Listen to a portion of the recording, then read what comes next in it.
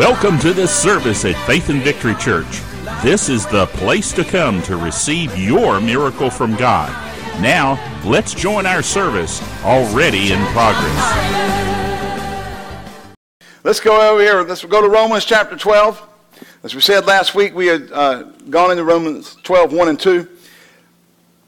I beseech you, brother, by the mercies of God, that you present your bodies a living sacrifice, wholly acceptable unto God, which is your reasonable service.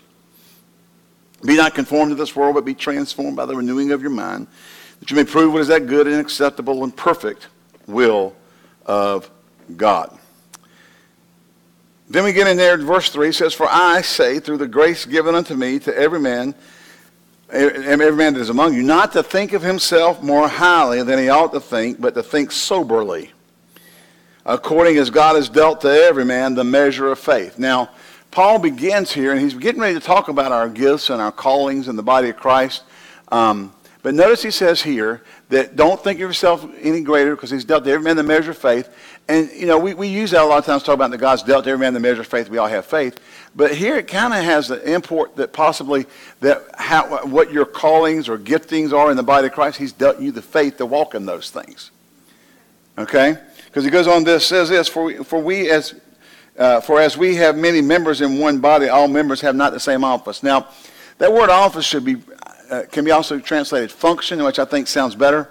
Not just sounds better, I think it more accurately describes that instead of office. Somehow or another, people kind of get the idea of office, and all of a sudden they got business cards printed up, some title or whatever, and next thing you know, they're out running around telling everybody, well, I'm prophecy, or I'm exhorter, or I'm this, exhorter Ed Taylor, or really the word can be translated function, and that's really what he's talking about here. We function in the body. Each one of us has a function in the body of Christ. Glory to God. Amen. Hallelujah. So all members have not the same function. So we, being many, are one body in Christ. Every one member is one of another. Now that means that my function affects your function. And what your function is affects my function. And so we're to work together and not against each other. Amen. Having then gifts differing according to the grace that is given unto us, let us prophesy, whether prophecy, let us prophesy according to the proportion of faith. And really, it says here, whether prophecy, and then let us prophesy is not in the Greek, it's added. So let's read it the way it would be without the added words. Whether prophecy according to the proportion of faith. If you prophesy, it has to be according to faith. Now, it can't be you just make stuff up and say, yea, thus saith the Lord. Anybody can say that, and it still not be anointed. You can go, yea, my son. Can I say, yea? Oh, that was deep. No. Everybody can get a spiritual sounding voice. You ever heard people, all of a sudden they get talking about the Holy Spirit, and all of a sudden, the Holy Spirit. Almost choke saying it. Why just Holy Ghost, God talks. I remember Ben Kinchlow a number of years ago. He said, you speak Spanish, God speaks Spanish. You speak French, God speaks French. You speak jive, God speaks jive. Yeah. God talks your talk. Now, without all the things you shouldn't be saying, I'm talking about he can communicate with you in a way you understand. All right? Hallelujah. Or ministry. And then he says, let us wait on our ministering, but that's also as a ministry. He that teacheth on teaching. He that exhorteth on exhortation. He that giveth, let him do it with simplicity, or he give with simplicity. He that rules with diligence, he that shows mercy with cheerfulness. Let love be without dissimulation. That word means unfeigned, or just really be sincere. So let love be sincere. Okay? And abhor that which is evil. Wow. How many people get taken to the mattresses when they address something that's evil and call not walking in love, and the Bible says abhor that which is evil? Amen? Cleave to that which is good. Be kindly affectionate one to another with brotherly love, or phileo, Philadelphia, where we get the city name Philadelphia, phileo. In honor, the city of brotherly love, okay? In honor, preferring one another, not slothful in business, fervent in spirit, serving the Lord, rejoicing in hope, patient in tribulation, continuing instant in prayer, distributing to the necessity of the saints, given to hospitality, bless them which persecute you and curse not, bless and curse not. Rejoice with them that do rejoice and weep with them that weep. All right, I'm going to stop there. Let's stop here because he goes on to say some more things. I'm going to go back up here to verse 6. Now, if you were around in the body of Christ, the charismatic circles, back around 1980 and, maybe a little bit, but the early 80s, there was a teaching that was in the body of Christ all over the place called motivational gift. Some of you remember that teaching. Brother Bill, remember that? Yes. And they used Romans 6, and they took these different things, prophecy, exhortation, ministry, giving, ruling, mercy, and basically did a Christian personality, psychological personality assessment. Came up with all these different things that went along with them. And then you were prophecy motivated, and they call it your motivation. So if you were prophecy motivated, you were black and white, you saw things the way they were, and you just said it the way it was. Now, what I found out from all those folks who were prophecy motivated, every one of them found an excuse to be rude. They just started running around saying, well, I just can't help it, I'm prophecy motivated. And honestly, in retrospect, I can't find that where that is supported in Scripture. I cannot find, and somebody actually called me the other day, one of my ministers, and said, he's helping with a group of people in a Bible study, and they're really into this chapter right here, and he's concerned. He just didn't know how to address it. And I said, look, my take on this is this. This is not a complete list of the functions of people in the body of Christ. Yeah. It's a generalization using a few things. We do that all the time. We go and we tell somebody, now look, we're doing this and this. Now, say this is going on and you do this, but you don't cover everything. I don't believe Paul was covering every function of the body of Christ in the here. Some people came out and made it into motivational gifting, and they started teaching that. And really, honestly, they came up with a list of things that you did and didn't do, and you checked them all off. And when you got done, it told you whether you were prophecy motivated or exhortation motivated or mercy motivated, and that was your motivational gift. That is nothing but a personality test. They took world psychological techniques and applied it to Scripture and said, let the Scripture be applied to life, and made something up. And everybody was going around, and they were all trying to find what their motivational gift was. You know what? I think if we spent more time trying to be like Jesus and what the Word of God tells us to do and all the other things, instead of trying to figure out what our motivation is and then look at the list of how we're supposed to act, we'd be better off. Now, I haven't heard that teaching in a number of years. Have you heard it, Brother Bill? It kind of went by the wayside. Why did it kind of go by the wayside? Because there's just nothing really there to substantiate it. But there's still people out there who believe it, so just, if you hear it, just love. Fluff, yeah, some fluff there, some fluff. Yeah, fluff and puff. Honestly, these are just kind of a random few that Paul picked. Now, I say random, I'm sure the Holy Spirit led him to write what he wrote. At the same time, they were not the full concept. Just like the works of the flesh, when you go down and look at the works of the flesh in Galatians chapter 5, right after the fruit of the Spirit, all right? Okay? And that's not all the works of the flesh. Those other things the flesh does, it's not listed there. All right? That's just a kind of the top 5 or 6 or whatever. It's not all of them.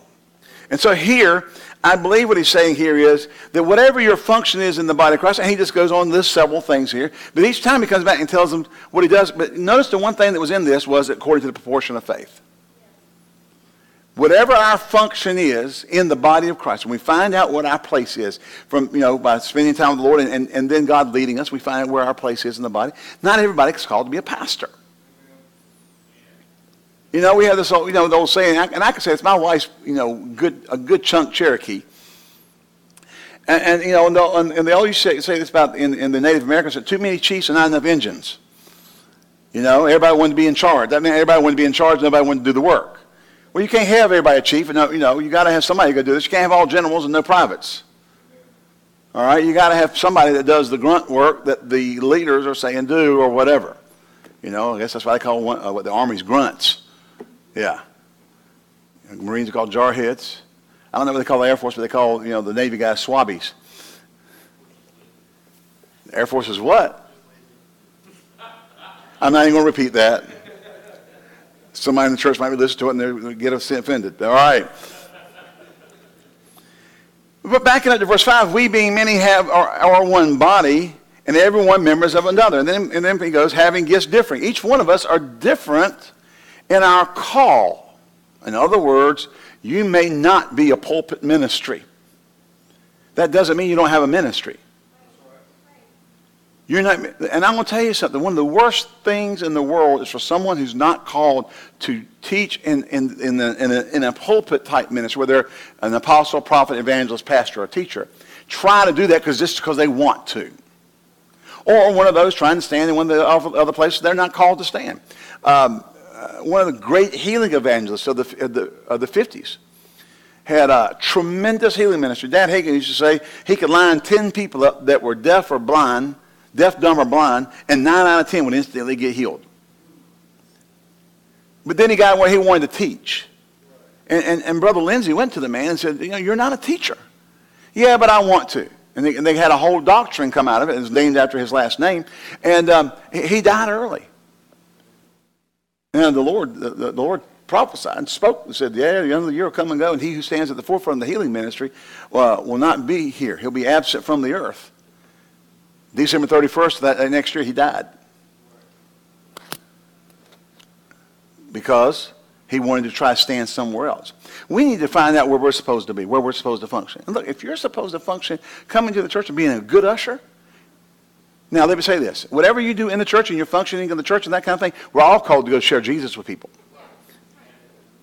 You're still called to go preach the gospel in all the world. You're supposed to go tell your coworkers, your neighbors, your friends, everybody about Jesus and bring them into the kingdom. Everybody's got that calling. Why? Because the head of the church said so. Hello? All right. So I just kind of wanted to clarify that because so many people got off on that, and it became such a big thing. I remember we had somebody back in our home church we came out of down in Greenville. Really, it's over in Greenville, but in Eastern Carolina, they call it down east. Don't know why we do it down there. That's something that somebody came up with, trying to come up with a regional nickname that would stick. So they call it down east. I don't know how you go down east. East is east. But anyway, that's what they did. So they call it down east. You're down east. And where was I going with that? In Greenville, yeah. I had somebody in our church, and this person, somebody came in and taught this motivational teaching. And they're going around telling about I'm prophecy motivated. And they were just going around just blowing people's doors in. I mean, and I can't help it, I'm prophecy motivated. Their excuse for walking out of love was I'm prophecy motivated. And they kept getting in there and kept getting in there and kept getting in there. Today they've renounced their relationship with Jesus Christ. They will die and go to hell. Because they trampled underfoot the blood of the Son of God and counted the blood of the covenant wherewith they would sanctify an unholy thing. They mock the blood of Jesus now. They mock God. And they know better. So they know better. These are not excuses to be ornery. Amen. Why? Because everything in the body of Christ is done to the edification of the body. If we go to Ephesians chapter 4 and look at the, let's look over there. Now, Romans 4, Paul wrote Ephesians also. So maybe he gives us a little more insight when he gets into Ephesians. Because he is talking about the body. He may bring, when he wrote to Ephesians, he felt the release to have more clarity. Look here in verse 15, or verse 14. Henceforth be no more children, tossed to and fro, and carried about with every wind of doctrine, by the sleight of men and cunning craftiness, whereby they lie in wait to deceive.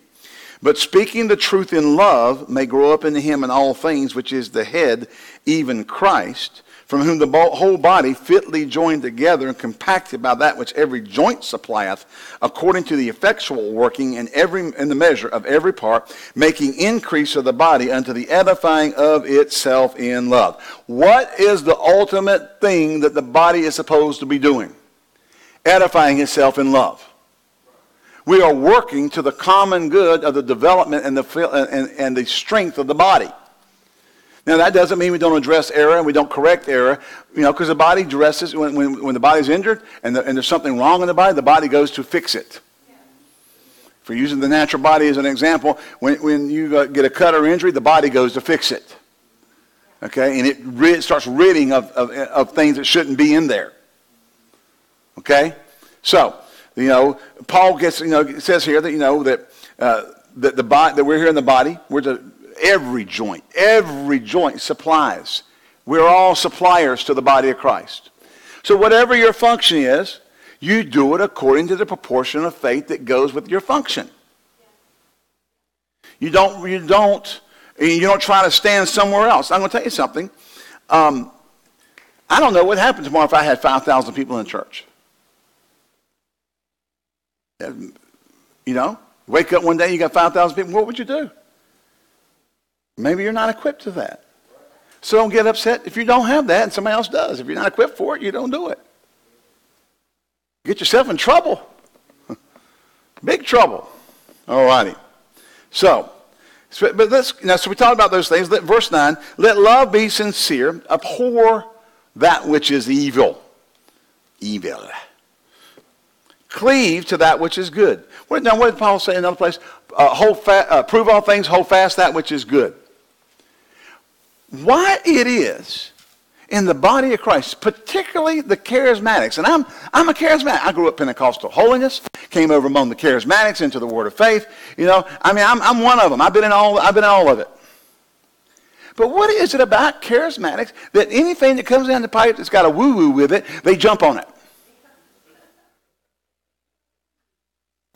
Thank God for the sensitivity of the Holy Ghost, but you got to be sensitive to what's the Holy Ghost and what's not the Holy Ghost. Just because you got a goosebump doesn't mean it was the Lord. The devil can give you a goosebump. I've had it. I've been watching, maybe watching TV or at the theater, and they show one of those trailers like Poltergeist, or those what are those movies where they went through the woods and all that stuff with the cameras and was, Blair Witch Project and that kind of stuff. And I'm going to tell you, some of that stuff has a demonic anointing on it. And I got goosebumps. Well, it wasn't God. Somebody comes in and teaches stuff. I remember a number of years ago, somebody was going around teaching, and they had this new teaching on the Merrimos. And that word dealt with the soul or something. I forgot exactly what it dealt with. But everybody's going around and, have you heard of the Merrimos? They just all got, get weird about it. You don't have to get weird. We're not supposed to be weird. We're supposed to be building people up. I've seen people just try to do everything they can and knock somebody down. Remember one time I was at a Copeland convention back in 81, right after I graduated. He was down in Charlotte. Huh? Did I say 1881? Don't I look good for 156? All right. And I'll tell you, the word will keep you young. No, 1981, Copeland was down in Charlotte, and we went down there, and I remember, at that time, I just had a habit. I would shake people's hands and wink, it's just some kind of habit I had picked up. And they said, well, greet somebody around, out around, grabbed this guy's hand, shook his hand, and I did my traditional wink just because of a habit. And he stops and goes, and starts quoting the scripture, he that winketh. And I'm not that saved. Okay? My spirit is born again, or borned again, if you want me to get real southern, borned again. But my flesh is not.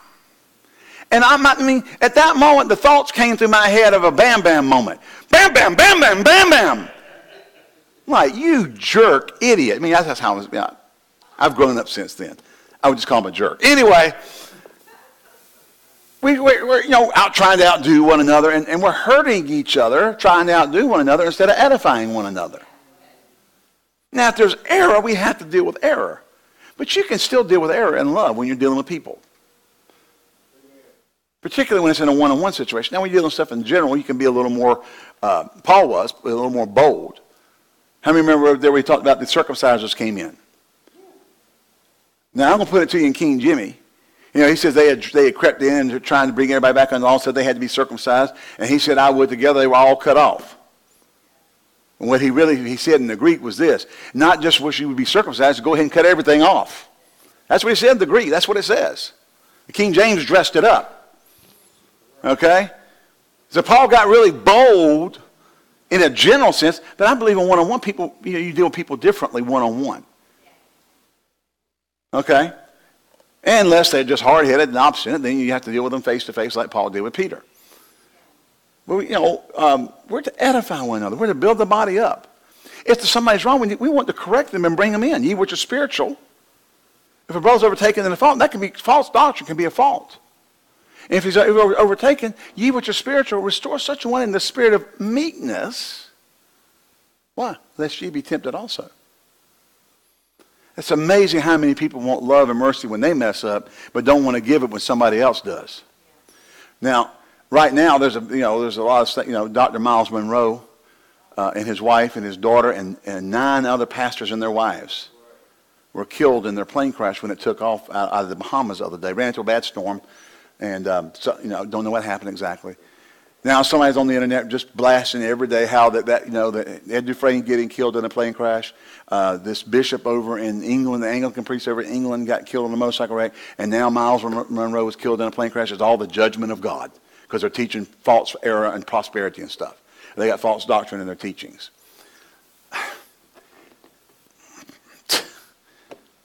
The day he dies, just blasting, that.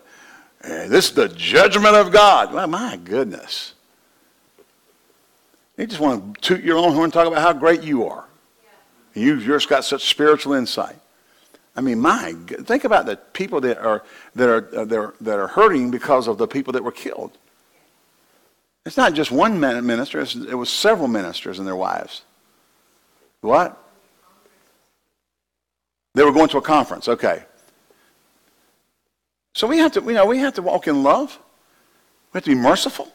Now, yes, we have to deal with false error, but deal with the error. Don't deal with most of the time we don't use names simply because we're not after the person. We're after what's wrong, and we want to correct error with truth.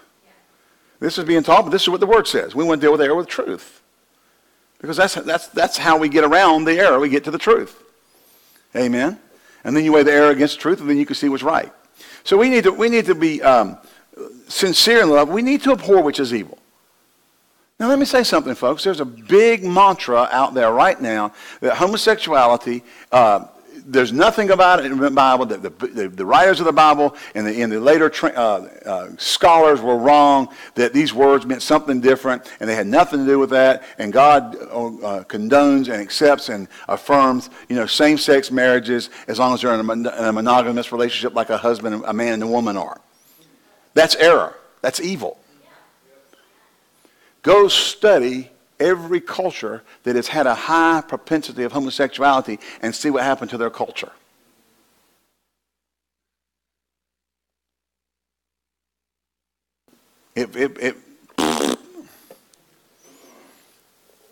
We abhor that which is evil, but we do cleave to that which is good.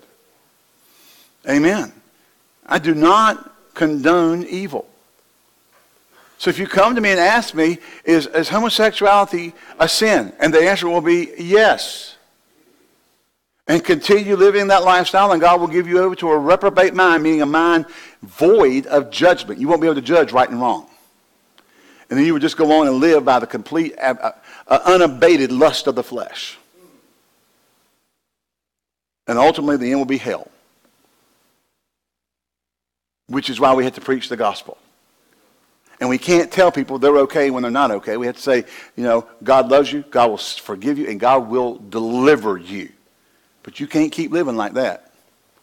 Nor can you keep shooting people, and you can't keep robbing banks, and you can't keep whatever else. And then we're to cleave to that which is good. If it's good, we hold fast to it. Well, what's good? It's the Bible, whatever God's Word says, what God's taught us. Be kindly affectionate to one another with brotherly love. There's brotherly love, there's agape, the God kind of love, but then there's phileo, the brotherly love. Amen? We love one another. Not just with the God kind of love, not just with, but we have brotherly love one towards another. And honor, we prefer one another. how much damage has been done in the body of Christ, people jockeying for position to get up to the top while they step on everybody else's heads. When we're to be preferring one another, caring for one another. Amen? Thinking, how would I feel if they did that to me? Yeah? That was never good. Then he goes on and gives some other natural things, just different things. Not slothful in business, fervent in spirit, serving the Lord, we rejoice in hope. We're patient in tribulation. We're continuing instant in prayer. We've been doing, how many have been watching our 31 days of prayer, how to radically change your prayer life? Now, if you haven't, go to the web page. They're all out on the web page. They're all out there on the church Facebook page. You can go through and listen to all of them. They're little 1 minute to 1.5 minute clips. Today I did one, and I thought, man, that's got to be 2 minutes. It was 1 minute and 13 seconds. I packed a lot in 1 minute and that 13 seconds. I'm going to tell you what. Hallelujah. And isn't that great? Just that little bitty clip, Continuing instant in prayer. Distributing to the necessity of the saints. The necessity. We're not to make people dependent upon church welfare or government. I'll tell you, one of the most evil things in the world is to make people dependent on the government. It's one thing to help people. It's another thing to enslave them in that system. Well, these people are to do that. They should be. People should do this for them. You're enslaving them if we're not. It's like the old saying: "Give a man a fish, he'll eat for a day. Teach him a fish, he'll eat forever." We've got a system that enslaves a whole group of people into a system where really the bridge out isn't there. A few make it out every once in a while. But the truth of the matter is the gap between getting government aid and assistance and standing on your own, there's a gap there that you can't hardly get across. And so those who are in that system can't get out. And then can I just say something? I believe it's by design. I don't believe it's just wanting to help. I believe it's by design to trap and enslave people. And so we have to be knowing this. We minister and we give to the necessity, distribute to the necessity of the saints. If they're short, we help them out. Okay? We do things. I mean, many times we've gone and in the past when people in the church, especially when we had more happening in the church, more money flowing in the church, what I was really after. Go to Thanksgiving or Christmas, people didn't have turkeys or hams or whatever to have a dinner for their family. The church would go buy it all, everything. Not just the turkey and the ham, the potatoes, the rolls, the canned vegetables, everything, the butter, and take it to them and give it to them so their family could be ministered to and have not sit there wishing they had something besides, Spam burgers. They had a good time. We've done that numerous times. Sometimes we've done it, nobody knows. We just went and did it. Even when the church didn't do it, we did it personally. Help people out. We're to minister or distribute to the necessity of the saints. We're to be given the hospitality. You're supposed to be hospitable. All right? And we're to bless them that persecute you and bless and not curse not. You don't be cussing folks out. If you are, you've got a problem. We don't need no cussing Christians. Now listen to this. Rejoice with them that rejoice. You should be happy when others get blessed. Instead of mad that you didn't. And then we're to weep with them that weep. We're to help carry the burden of those who lost something. I'm going to tell you, sometimes Christians get so... Our circles we've done some stupid stuff. Honestly. People died and somebody going to go in there and tell everybody why they died and why they weren't in faith and all. They don't need to hear they weren't in faith. When they say, why did this happen? They ain't looking for an answer. It's grief talking. Now, maybe later you have an opportunity to minister to them, but you minister to them. You don't slam them to the concrete and beat them. Well, I'm just going to tell you they're not in faith. That's why they died. Anybody ever been in a funeral where somebody preached and put the person in hell? I have. Preacher, get right up there and say this. They busted hell, what? Just went right on. I know they didn't serve God, so they went and the family's over here bawling and squalling. And if you don't want to go where they went, come down here and get saved.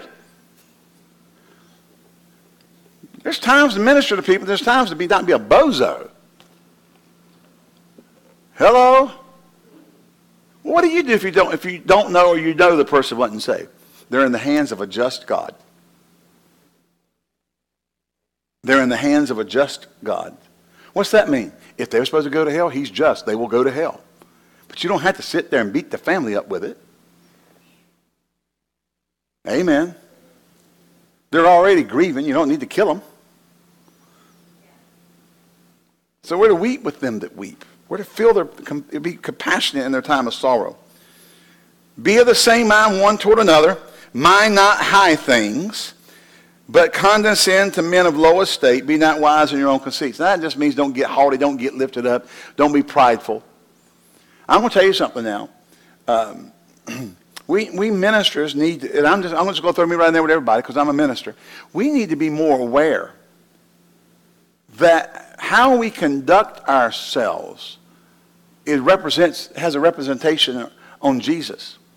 And when you get high-minded and think because you got some money, you got a lot of money, that you can walk around and begin to act arrogant.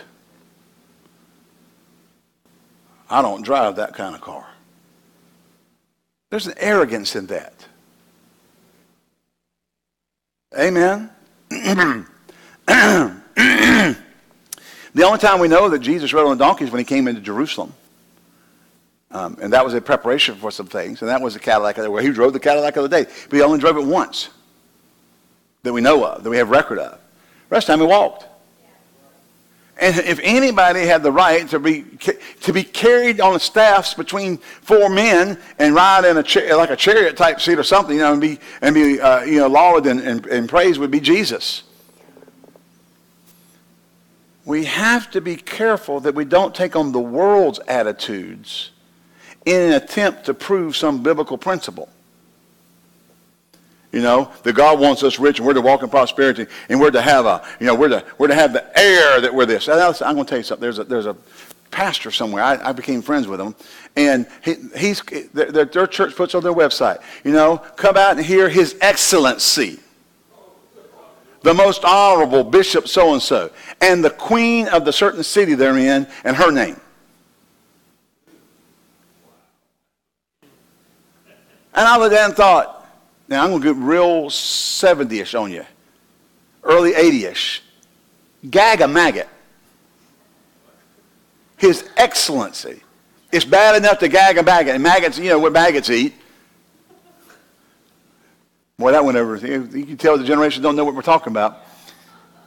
The old Valley Girl talk from the late 70s, early 80s, they say things like gag a maggot. That's enough to gag a maggot. His Excellency, the most honorable. I'm like, there's one thing. Paul said you got to give honor. There's one thing to give honor, and there's another thing to get into idol worship over a man. There's a big difference. We need to be careful. And we need to honor the Lord. And here it says, mind not high things, but condescend to men of low estate. Notice that Jesus, what did Jesus do? He went and ate with the publicans and sinners instead of walking around that he was too good to do such a thing. We minister, some of us guys, we got to get a real reality check. Get back into the world where the people you're ministering to live. Hello? Stop walking around like you're a god and that you walk on water every other day. Have a heart for that you're really, Jesus said something that we all I'm talking to the ministers right now. Jesus said something that we all ought to take heed to. Because when he came to Peter to wash his feet, Peter said, "Not so, Lord." And then Jesus said to him, he said, "If I wash not thy feet, then thou hast no part with me." And then he said this, "For the Son of Man came not to be ministered to, but to minister." Now the word minister can mean serve. Not to be served, but to serve. The word, if you're a minister of the gospel, you're a servant of the gospel for God to the people. You are not God. You're representing him. And I just have a hard time Because Jesus didn't have people going around calling him your excellency, the most royal this and the royal that. We don't say, Peter calls Paul our beloved brother. He didn't call him his excellency. We get carried away with things. And we're not to be mindful of high things. We don't need man praise and man worship. Hello? Well, you need to respect those who minister. You need to honor those who minister. You don't need to take them and start treating them like, oh, that's just Ed over there. You can talk to him any way you want to talk to him. No, there is a place where you draw a line and you keep maintaining the proper respect for the gift that God's going to use to minister to you. But he's not God. I'm not God. No minister is God. No apostle is God. No bishop is God. None of us. And I'll be honest with you. When they began to do homage to Paul and Barnabas, I believe it was, remember, and then they started preaching about, that I see all these, your city totally given to worship, and you have all these different gods. And he said, but you have one inscribed to the unknown God. Him we've come to declare unto you. And they called Paul Jupiter, or Barnabas Mars, I believe it was. And they got ready to begin to worship them. And they rent their clothes and said, men, we are of like passions, just like you. They wouldn't let them do that. Now see, people, because they either get blessed or ministered, want to naturally gravitate to man worship. And it's up to the ministers to say, no, that's not right. I put my pants on the same way you do, guys, one leg at the time. Hello? Are you here? I get hungry at night, I get tired. If I stub my toe, it hurts. And I don't walk on water. As a matter of fact, probably with my weight, I sink faster than you do. Okay? So we need to have honor and respect because of the gift. We don't need to be in a man worship situation. Pastor Ed. Oh, the whole ground he just walked, that's holy ground. Let's cut up the carpet and worship it. We get crazy. Everybody say crazy. Condescend to me on those days. Be able to talk to people. Listen, we can set ourselves up so high we can't minister to people. God needs us to be able to minister to people. Amen. God needs our ability to not be so high and mighty that we can't talk to the lowly individual.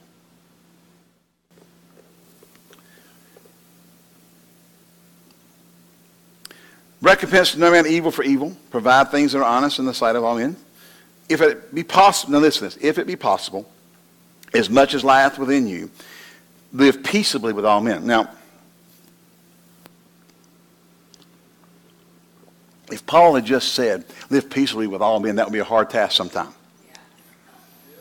Because there's some men you can't live peaceably with. You just have to stay away from them. He said, as much as possible, and then as much as lies within you, live peaceably with all men. If not, listen, people use certain scriptures. The Bible says live peaceably with all men, and then they run there and they use that to beat people up and make them stay in relationships. Women stay in relationships with husbands where they're beating them and all this kind of stuff, and, crazy stuff. Now, if some things are not healthy for you, if you've got an unhealthy relationship, you need to break it. Yeah. Oh, you got to walk in love. Yeah, but if it's possible, as much as lies within me, I'm going to live peaceably. But if I can't, then I have to break this off. It's not healthy. Right. There are people who would use the scriptures to manipulate you to keep you under their control. That's not healthy. And it's not God. Right. It's witchcraft. It's manipulation. Dearly beloved, avenge not yourselves, but rather give place unto wrath. For it is written, vengeance is mine, I will repay, saith the Lord. Therefore, if thine enemy hunger, feed him. If he thirst, give him drink. For in so doing, you'll heap coals of fire on his head. Be not overcome of evil, but overcome evil with good. Now, I think here in chapter 12, man, you have to go right back up to verse 1. Give your body a living sacrifice unto God, which is your spiritual service. Because there's going to be days you're going to do stuff that's going to be a sacrifice for you to do them. Because what you want to do is take a 2x4 and put it right upside their head. while you're singing. That's the way, I like it, pow, pow. That's, anyway, sorry. I heard Casey and Sunshine Band the other day somewhere. Anyway. Amen. Thank you, Jeff. Some things I shouldn't say in church. It just sparks other people to move to a higher level. All righty. We just finished Romans chapter 12. We'll get into chapter 13 tomorrow. I think 13, 14, 15, maybe 16. I think we have 16 chapters of Romans. And we're done. We're getting it done with these soon. Hopefully we'll have this done by the first of the year. We'll get into the next section of Paul's writings, all right? And this is the last of the long books. Okay, we start moving into the epistles. You know, we'll get into his epistles in prison. We'll get into his personal epistles and that kind of thing, and all in the correct order, and see how he wrote and when he wrote these things. And post-to-prison, he's got prison epistles, post-to-prison epistles, that kind of stuff. We'll get into all those. All righty? We trust that you were blessed by the Word of God and the flow of the Spirit of God in this service. If you would like to contact us, please write us via email at office@fvc.org or using our mailing address, P.O. Box 7752, Greensboro, North Carolina, 27417. If you would like to contribute to our ministry, please go to our website at www.fvc.org and click on the Giving Online button. Thank you, and may God richly bless you for your giving.